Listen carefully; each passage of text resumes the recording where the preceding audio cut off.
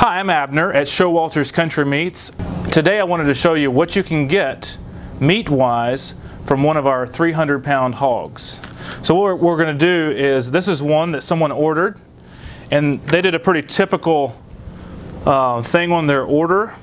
So, you know, like half pork chops, half tenderloin, both hams sliced and cured, both shoulders sliced into pork steaks, bacons sliced and cured, jowl bacon sliced and cured, hocks cured, and then they got just spare ribs, and then the rest in sausage at hot with extra sage. So of course you can do this any way that you want, but in this case is what they did, and I wanted to show you what they got. That way you get an idea of what you would be getting from your hog.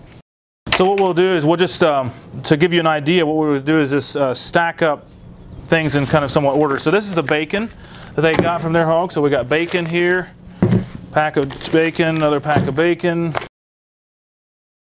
How many packs is this? Let's see. 2, 4, 5, 6, 7, 8, 9, 10, 11, 12, 13, 14, 15. So this is all of the cured bacon, but then we also have jowl bacon. This comes from this part of the hog right here. We make jowl bacon out of that, so this is from there. So let's see how many packs of that we get. We got 1 pack, 2 packs, 3 packs, 4 packs, 5 packs, 6 packs. So if you've never had jowl bacon before, it's very similar to other bacon. In fact, some old timers around here prefer it over the regular bacon, but it's very similar to the regular bacon. So that's your bacon and jowl bacon from our 300-pound hog. Here we got pork chops,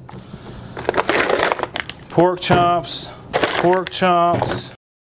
This person opted for tenderloin as well, so I'm going to start throwing those out here. So this is their tenderloin.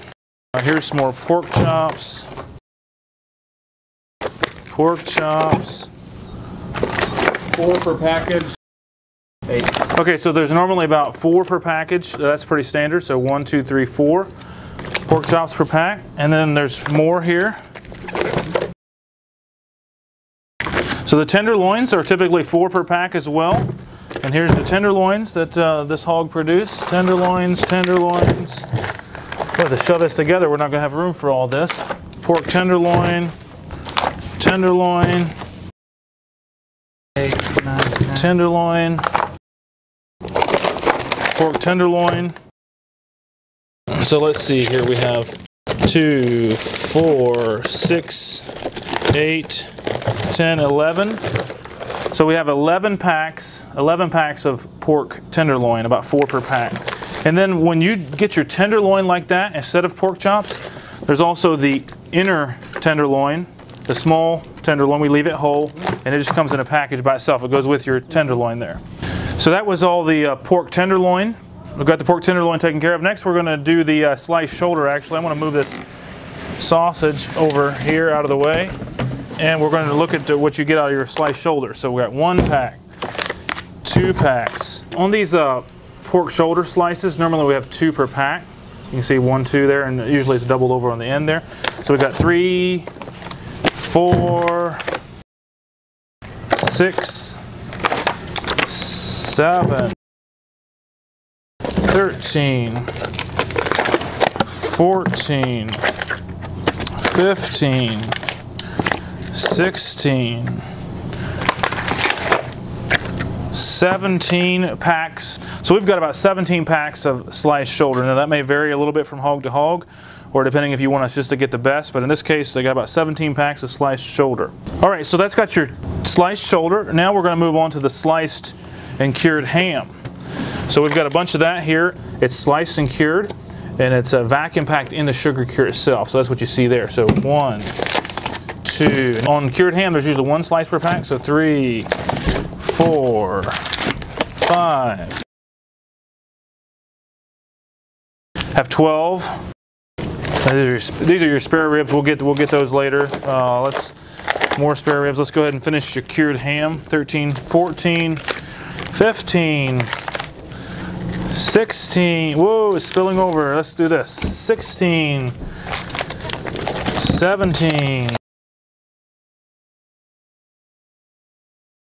28, 29, 30, 31, whoa,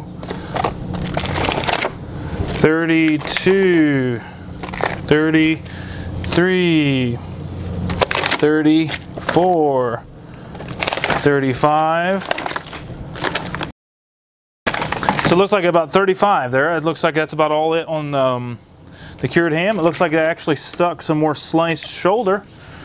So that makes another sliced shoulder. We had one down below the hams there. All right. Then what we still have left to count is your spare ribs. Now when you get tenderloin, you actually get, along with that, you get the baby backs. Now if you put it into pork chops, that bone, this baby back rib bone, will be included in your pork chop. But in this case, he just got half pork chops and half tenderloin. So that leaves him with one thing of baby back ribs. So there's your baby back ribs. And then we have spare ribs. We usually slice them about 4 by 6 pieces, something like that. So there's a pack, another pack of spare ribs, another pack of spare ribs. Good eating here. Spare ribs, more spare ribs. That looks like that's got your spare ribs. And then after spare ribs, we got this guy opted for cured hocks.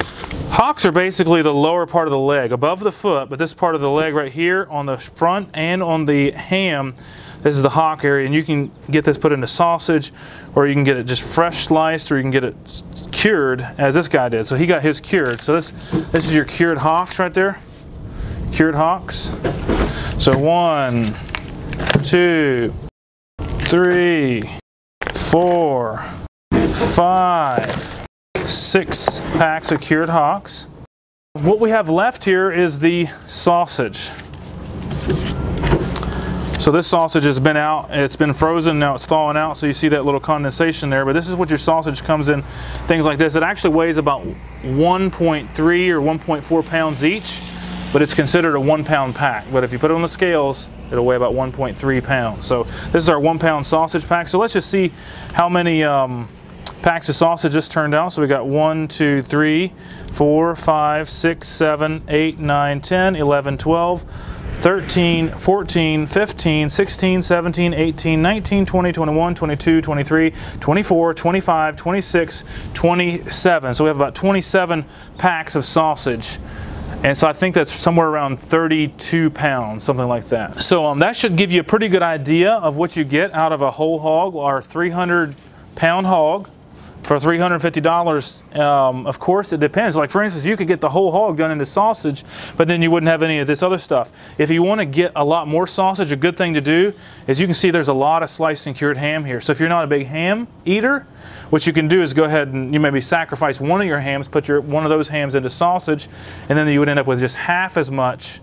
You'd end up with just half as much in sliced and cured, and then you'd have a lot more sausage. Another thing people do is quite a bit of sliced shoulder here, and so if you want to end up with more sausage, you can give up one of your shoulders.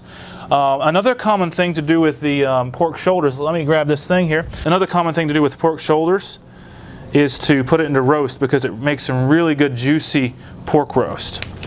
So let's summarize. So in summary, what we have here is, this is the bacon.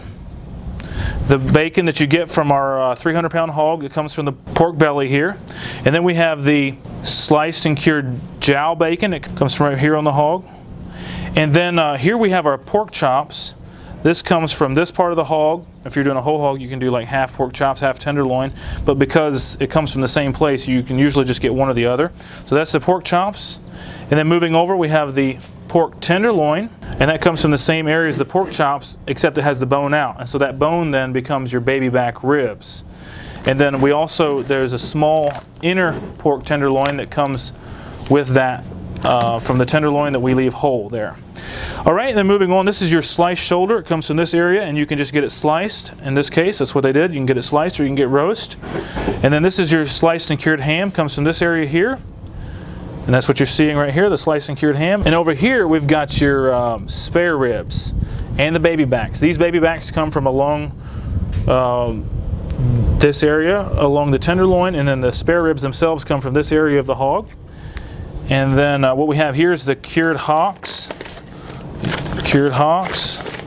And so that comes from the lower part of the leg on the front and on the back.